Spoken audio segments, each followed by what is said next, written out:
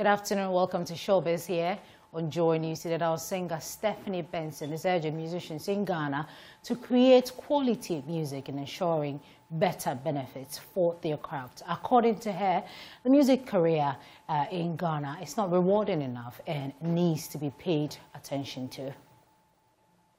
The thing with me is I get bored easily, so I like to challenge my brain all the time. So I'm doing so many things, people think I'm not focused, but I'm focused in my own way.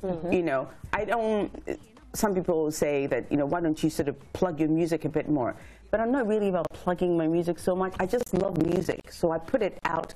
If you want to listen, listen. If you don't want to listen, don't listen. But you don't make your money off music at all? God, no, not here. Okay. It's like, I don't even think your stars make that much money off music here. But on social media, it looks like they do. But because people don't actually buy records anymore. Even in the UK, they don't.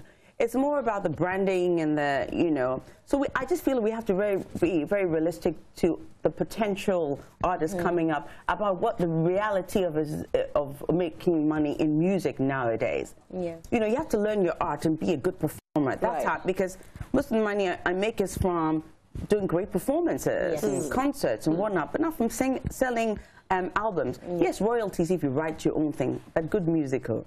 Because now everybody writes music and it's like choruses you don't even understand, and so far as they can hear the dugo mi kind of dugo, and then be hey, also be exactly, you know, and it's okay. So if we don't move on, you have to understand that it's not because we don't have amazing artists here.